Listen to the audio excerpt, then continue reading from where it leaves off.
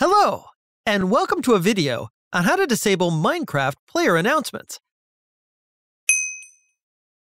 Player advancements messages are in-game notifications for each player to show other users and yourself the amount of progress you've completed.